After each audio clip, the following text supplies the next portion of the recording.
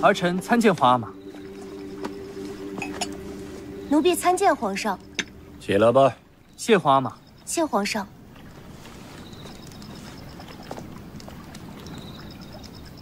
上一次见你，是在东列吧？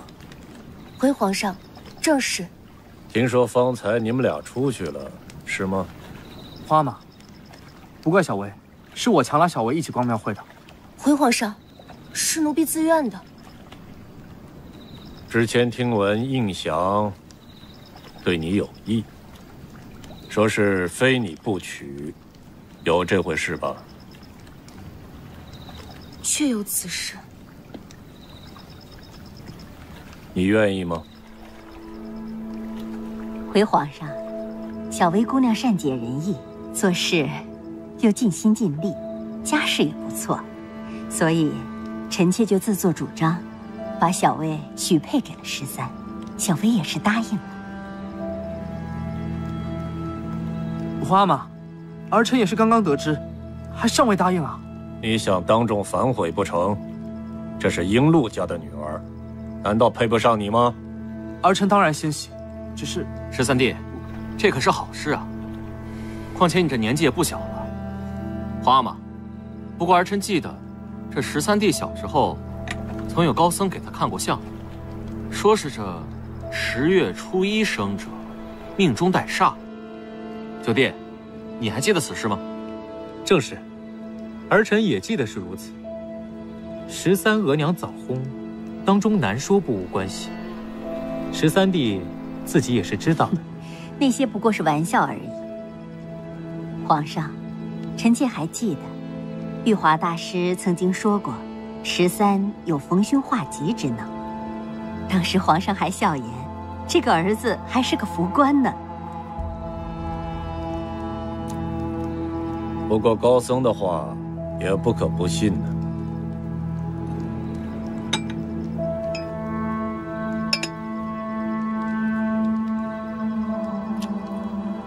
不如这样吧，让印祥纳了侧福晋，这样也不算委屈了他。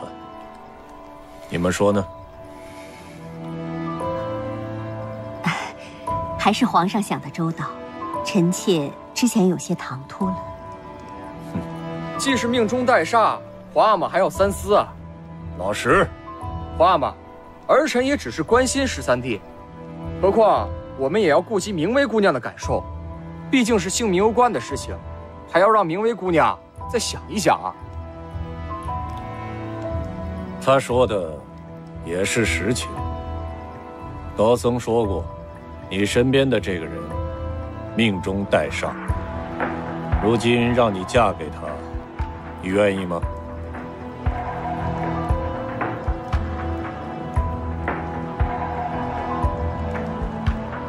你不愿意。哎，看来人人都是惜命的呀。小薇姑娘也是情有可原。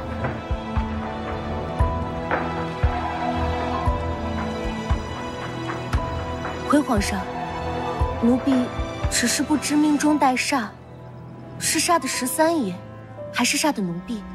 那还用问？当然是煞你了。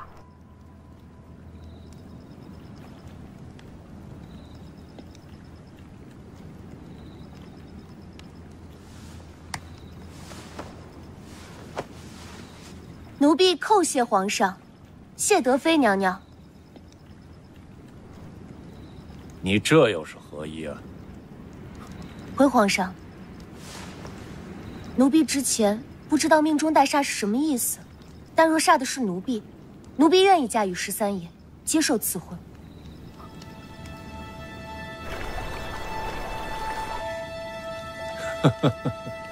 真是有胆有识啊！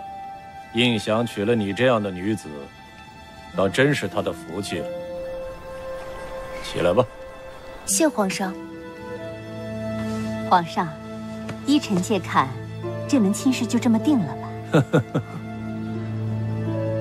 当年太子成婚的时候，朕赏赐给太子妃一只镯子，还有一只，今日朕就给你们赐婚。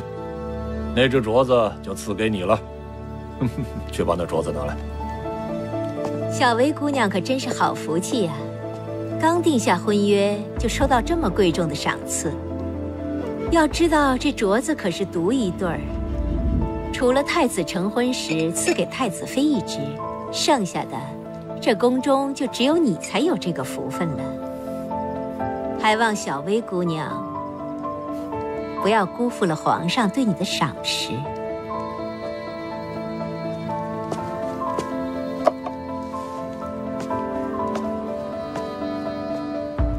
太子妃才有，可我之前明明看到小春戴着一模一样的镯子，难道太子他？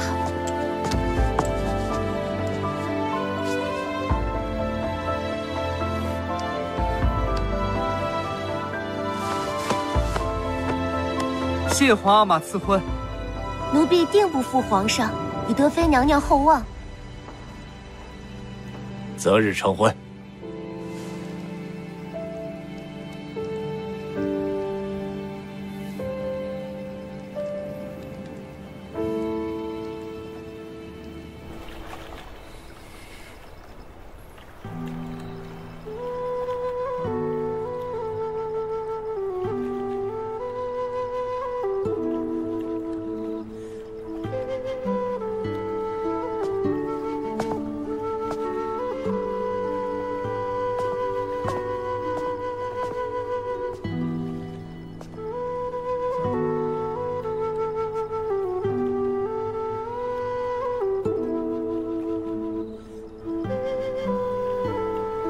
小薇，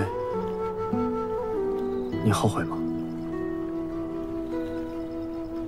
后悔什么？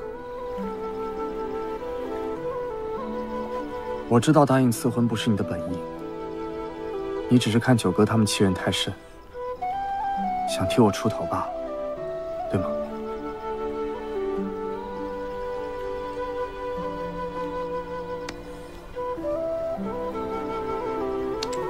但你答应嫁给我的那一刻，便是我人生中最开心的那一刻。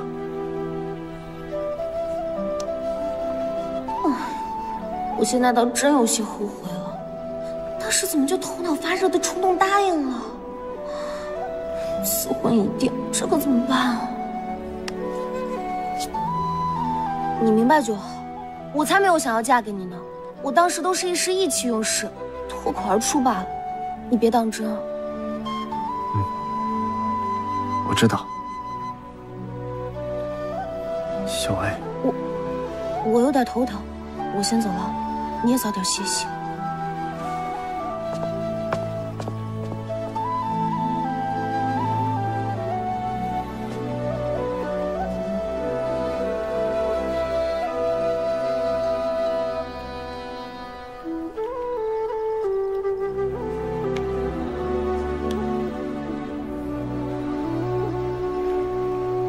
这个好吃，尝尝。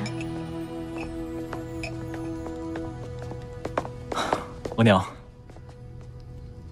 四哥怎么突然来了？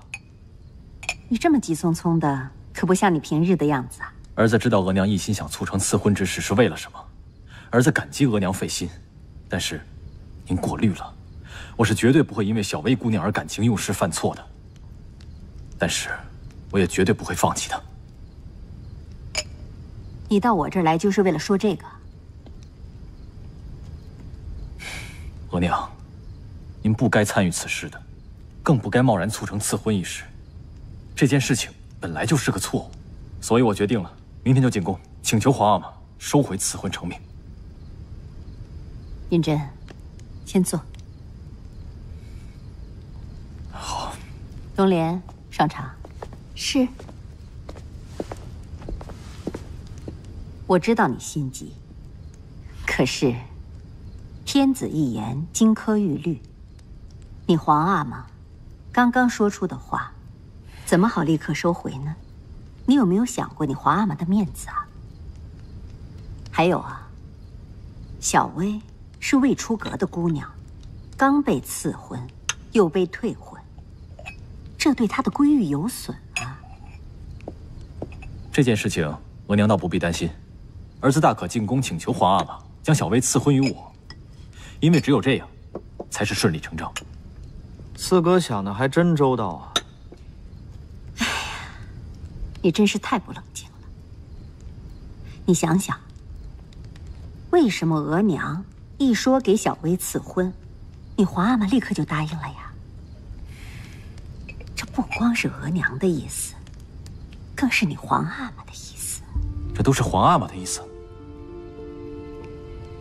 你们兄弟之间的事情啊，你皇阿玛也有耳闻。尽早的给小薇赐婚，也是避免日后再闹出什么风波，弄得宫中不安宁。额娘也是这个想法。可是你刚刚不是说，你不会为小薇感情用事吗？可你现在正在犯错。如果让你皇阿玛知道，你因为小薇姑娘如此失态，那她会怎么看你呀？她又会怎么看小薇呀？所以呀，听额娘的，这事儿先放一放，日后再做考虑啊。好，此事再从长计议吧。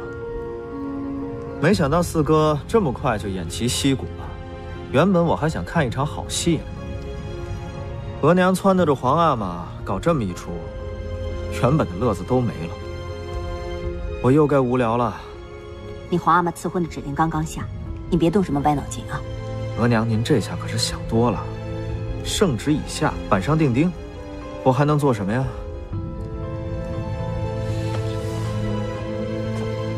儿臣先告退了。四哥，我先走了。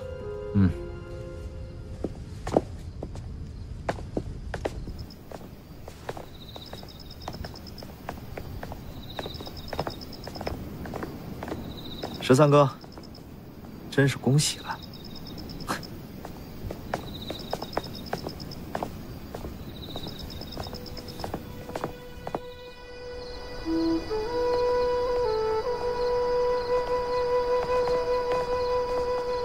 四哥，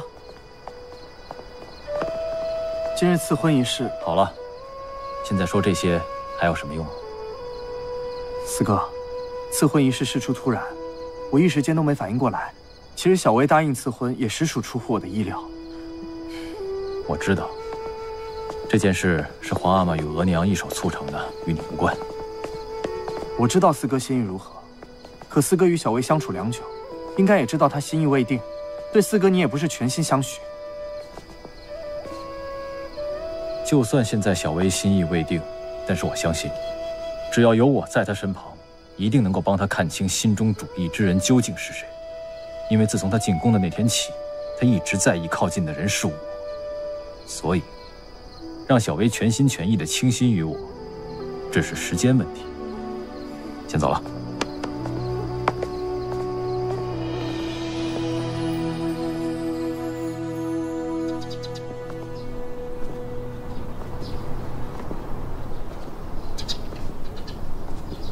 这花开得真美，等一下叫奴才们多摘一些回去，贵人戴起来肯定会更美。花再美，也得有人欣赏才行。万岁爷已经好久没有去我那儿了，就算去，也是说两句话就走。贵人，皇上毕竟已经不年轻了，再加上日理万机，还能抽空去看贵人，已经足以证明对您的疼爱了。加上贵人有贵妃娘娘这个姑母护着，可谓是宫里最风光的一个了。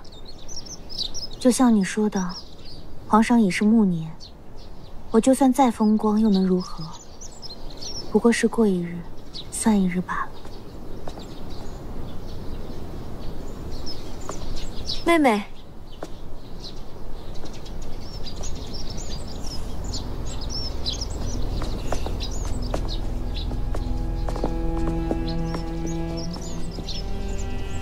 给纳兰贵人请安，贵人吉祥。一脸的狐媚样，看着就让人生厌。贵人，她怎么也是我妹妹，还是未来的13福晋，说话还是客气点好。你不说我还忘了，入宫的时候，你这个妹妹就是个不安分的，勾搭完一个阿哥又一个阿哥，我还以为她能攀得多高多远，结果要嫁个命中带煞的，真不知道该不该恭喜你啊。贵人还有事吗？贵人没事的话，奴婢先行告辞了。站住！我有叫你走吗？请问纳兰贵人还有什么吩咐？奴婢还要赶着去向德妃娘娘复命呢。拿德妃娘娘来压我，若是你在娘娘面前得宠，她就不会把你指给13阿哥。妹妹，你到底做错什么了？你前些日子不是跟4爷走得很近吗？如今怎么又换成13爷了？谁会让自己的亲生儿子娶一个水性杨花的女子？听说不只是4阿哥，连14阿哥也为了他拈酸吃醋，德妃娘娘又怎么容得下他？贵人数落够了吗？数落够了，奴婢告辞了。你给我站住！贵人，贵人，贵人，贵人，来人，快来人啊！贵人，贵人，贵人，您的脸，我的脸，我的脸。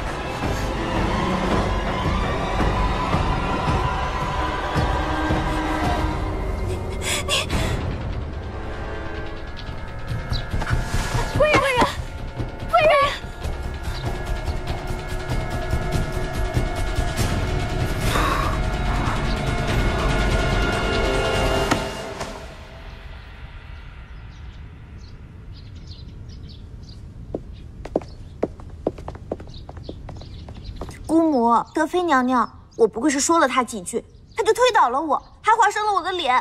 你们一定要为荣月做主啊！明薇，你这是什么意思？难道荣月说错了不成？如果明薇说这不是事实，贵妃娘娘会信吗？小妃，好，那就让明慧你来说。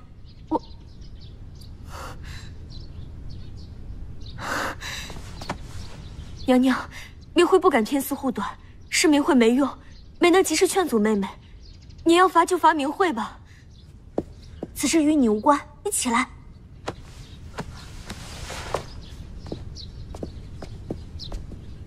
明薇是妹妹宫里的人，本宫也不好越俎代庖，就交由妹妹处置吧。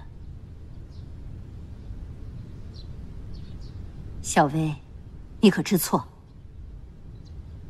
奴婢知错，还请纳兰贵人恕罪。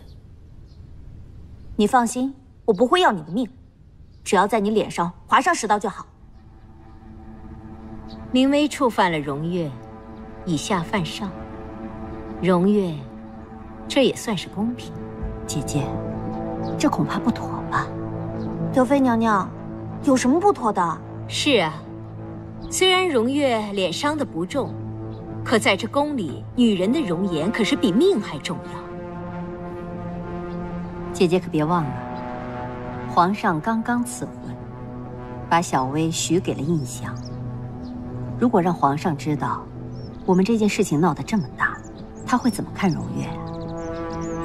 女子的容貌固然重要，可皇上更注重德行。姐姐在皇上身边这么多年，不会不清楚。那妹妹打算如何处置？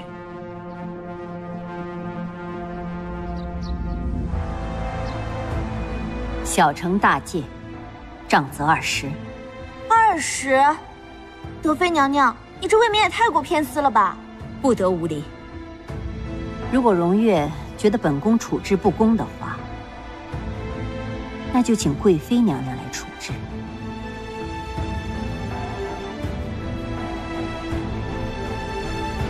好，就照妹妹所言，杖责20。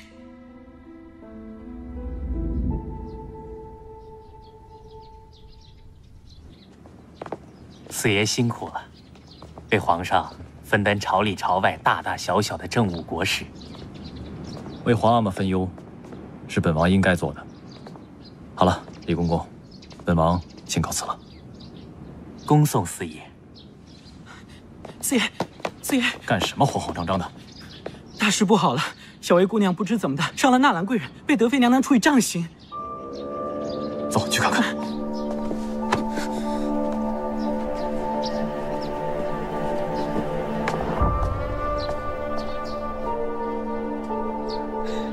嬷嬷，妹妹自幼在家娇生惯养的，可是受不了这矮板子。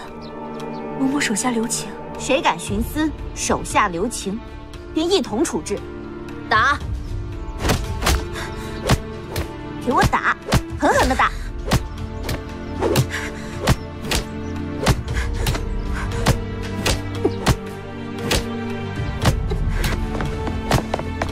住手！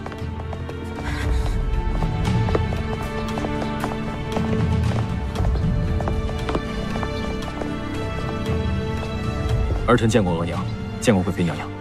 你怎么来了？儿臣恳请额娘饶了小薇。你为什么要为她求情啊？你以什么身份为她求情？额娘跟你说的那些话，你全都忘了。额娘，好了，你要是不想让她多受苦，就不要多事。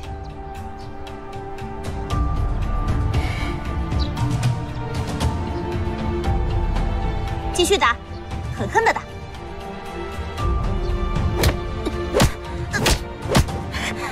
谁都不许打！狗奴才，你叫你停手！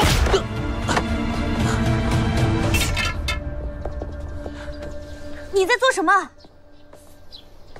应祥，宫里讲的是规矩，你不可乱来。是他自己摔倒迁怒小薇，这也算是规矩。不过说白了，我印祥也从来不守什么规矩，要么就告到皇阿玛那里去，让皇阿玛来治印祥的罪。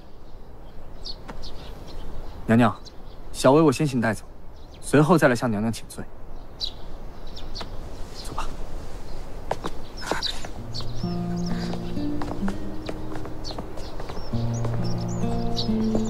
姑母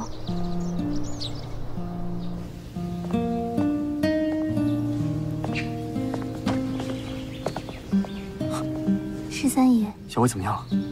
放心吧，已经上过药了，还好伤得不重。13爷可以进去了。多谢。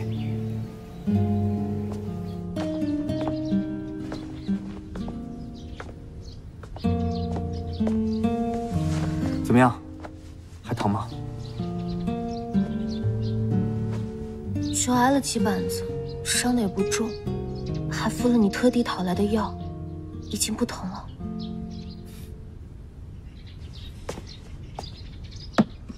我刚收到消息就赶过来了，可惜还是晚了一步。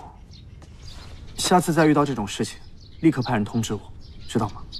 这种小事儿，我自己应付得了，就不用麻烦你了。哎呀，你可是我魏国门的福晋，你我之间还这般客气做什么呀？我已经说过，即使皇上赐了婚，我的心意也不会改变。我要找到我心里的那个人。你的意思我都懂，非他不嫁，对吗？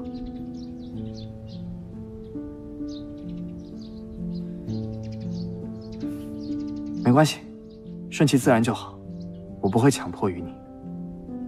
谢谢。那我先走了，你好好休息。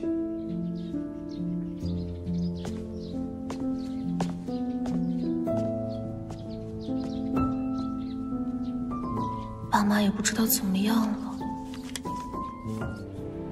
我知道自己不孝，为了找他离开你们。现在我就要嫁人了，虽然我也喜欢他，但他不是我要找的人，该怎么办呢？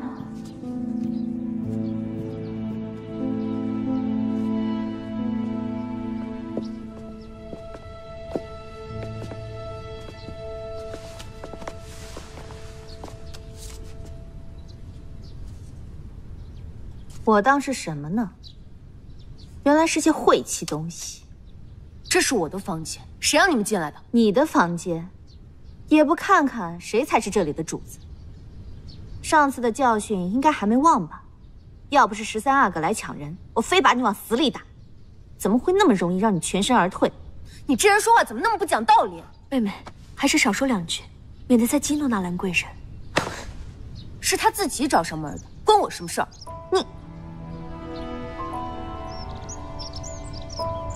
你擅自折这些纸祭品，可是犯了宫里的大忌讳。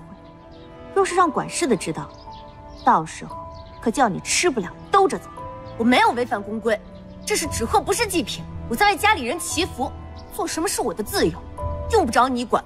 贵人，额娘她最近身体抱恙，妹妹担心也是正常的。可是妹妹，这担心归担心，宫里的规矩忌讳还是要多多注意的，不然连累的还是自己家人。跟她说这么多做什么？我看你这妹妹就是欠管教，今天我就带你好好教教她规矩。干什么？贵人，我这可都是为了你好，为了不让别人知道你触犯宫规，先帮你处理了这些晦气的东西，你可得领我的情啊！我警告你，现在立刻马上从我房间里滚出去，否则你们俩谁都别想有好果子吃！滚！滚！贵人。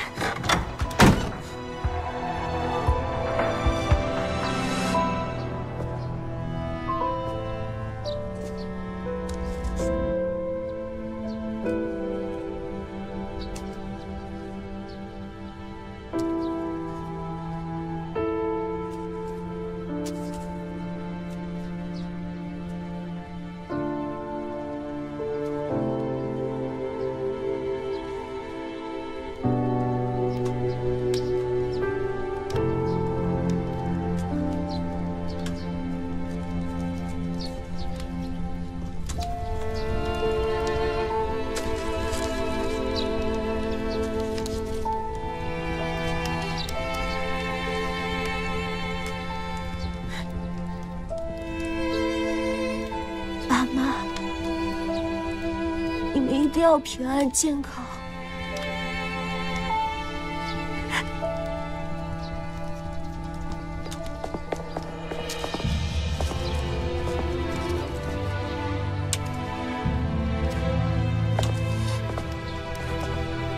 小薇，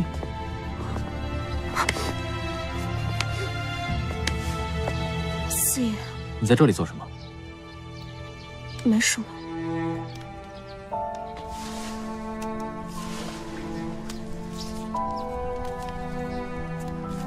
这是你折的？今天是工人出宫探亲的日子，怎么你还没有出宫同父母团聚，一个人在这里呢？我家里人太远了，我就只能折点纸鹤给他们祈福。其他工人都出去看望父母了，我却连他们都见不到。甚至连折点纸鹤给他们祈福的能力都没有。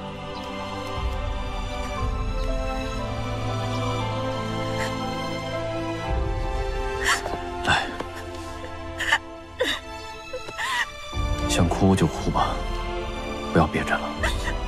啊！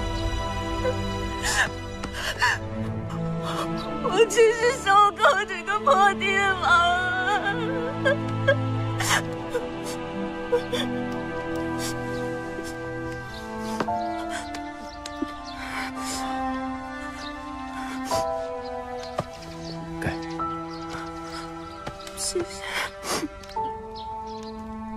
现在有没有感觉好一点？这宫中生活不易，你要好好的照顾自己，父母才会安心。只有把自己照顾得妥帖了，才是对父母最大的孝顺。我刚才情绪有点低落，现在好多了。我会好好照顾自己的。好。来。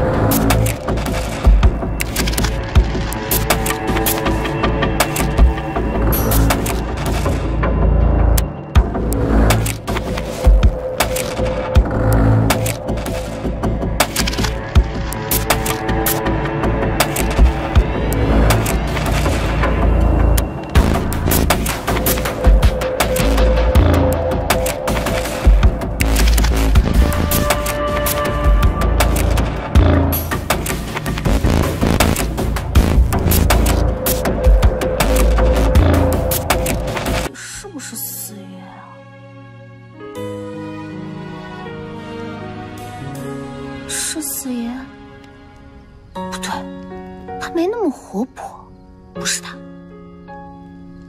可他说只给我烤过橘子，是四爷？我和他说话没那么拘谨啊。我总感觉对他不来电，哪都不对。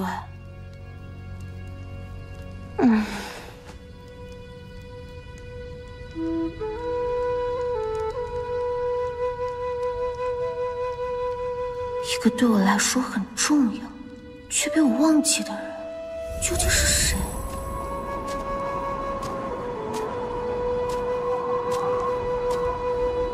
你是谁啊？我问你话呢，你是谁啊？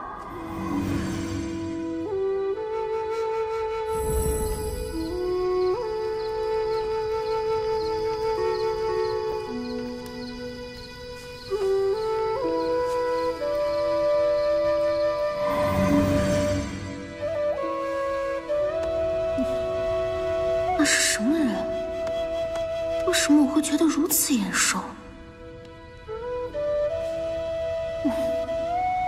我能跨越300年来到这里，本就不可思议。相信我，我们之间的缘分不会就此终结的。我承认我被你吸引，爱上你，可我真的没有勇气。我给你勇气。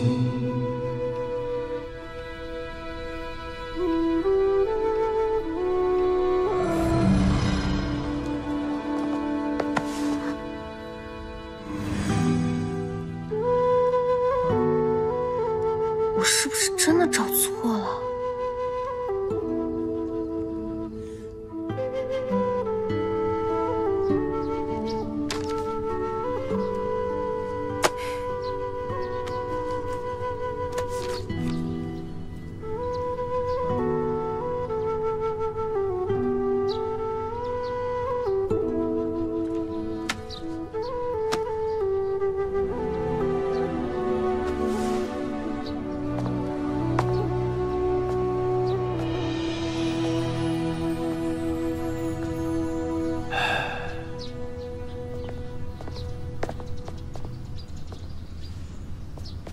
四哥，来了。我听下人说，你从宫中回来以后一直闭门不出，也不叫人进来。怎么啦？莫非跟小薇有关？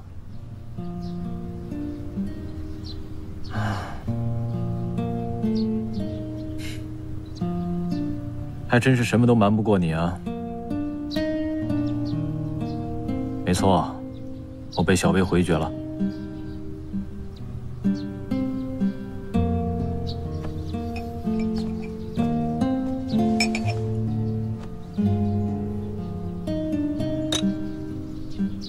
哎，没想到最后还真被你言中了。小薇心里啊，根本没我。而且，早已经另有所爱了。是我自己一厢情愿，到最后，还差点闹出笑话。怎么会？四哥一向最知分寸风度，相信小薇也一定会明白的。只是，小薇所说的心系之人，到底是谁呀？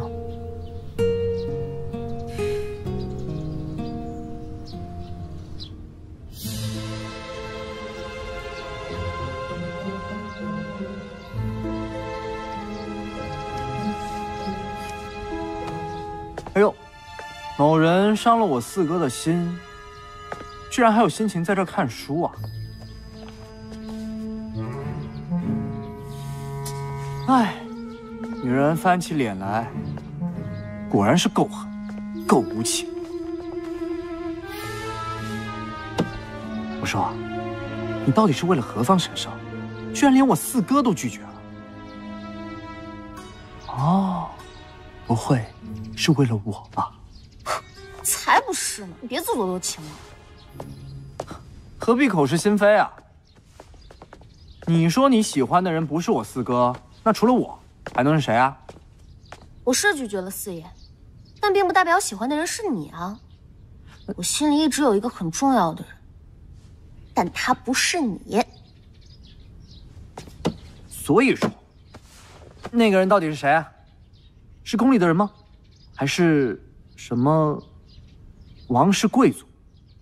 依你的性子，难道是什么江湖剑客？我跟你说了，你可能都不信。我都不知道他是谁啊！我甚至连他长什么样我都不知道。他可能就是在我梦里出现的一个幻影，在现实里有没有都不知道呢。那你还记不记得你们在梦里都做过一些什么？发生过什么事啊？记不清了。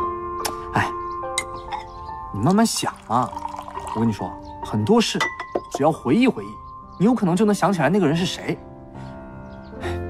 况且还有我嘛，2个人的力量总大过1个人，我一定可以帮你找到的。我记得他帮过我很多忙。哎，他是从雾气里走出来的。他好像还为我种了一棵杏花树。杏花树？哎，他说他给我烤过橘子。小薇说她依稀记得那个人从雾气中出现，还专门送了她什么杏花飘雨。哎，我老13自问风流潇洒、英俊倜傥，可怎么说也是个凡尘中人。搞这些什么云里来雾里去，又是花又是雨的花哨玩意儿，还真是自叹不如。小薇说的虽然让人难以置信、匪夷所思，可你我都知道，他说的是真的。所以，你还要继续下去吗？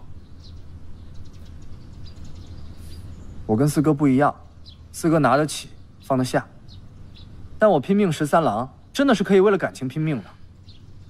别说他还没找到那个人，就算他真的找到了，我也定要把他抢回来。她是我认定的女子，更是皇阿玛许配给我的新娘。就算你得到他的人，得不到他的心，又有什么用呢？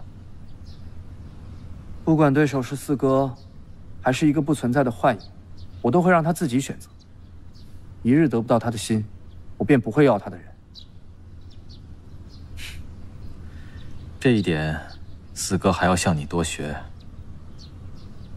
以后对待感情方面，要少一些衡量和顾虑。那是因为四哥背负的太多了，想着朝廷、天下，还有皇阿玛。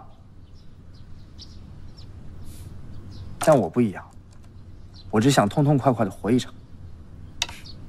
好了，不说这些了。这次你的对手，既看不到，又摸不着，以后你打算怎么做啊？爷，这还不好办吗？您只要把小薇姑娘所说的事情都做一遍，而且比那个人做的更浪漫、更耀眼，让小薇姑娘觉得呀，您胜过那个人。爽，你这出的什么损招啊？我堂堂大清王朝的13王爷，怎么可能会做这种傻事儿呢？哼！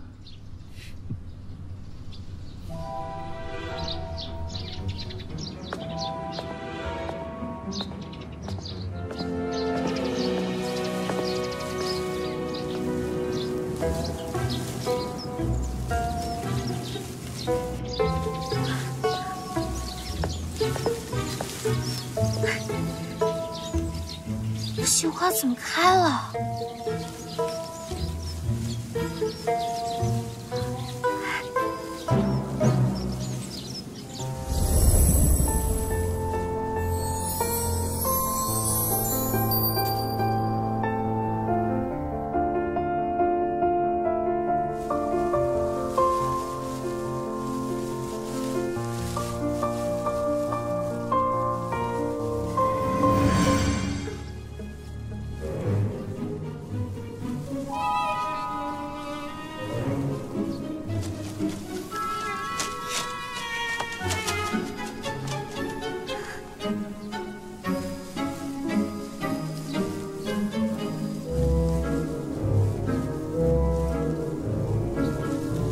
这谁干的？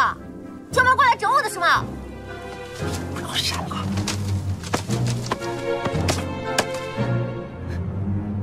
过分！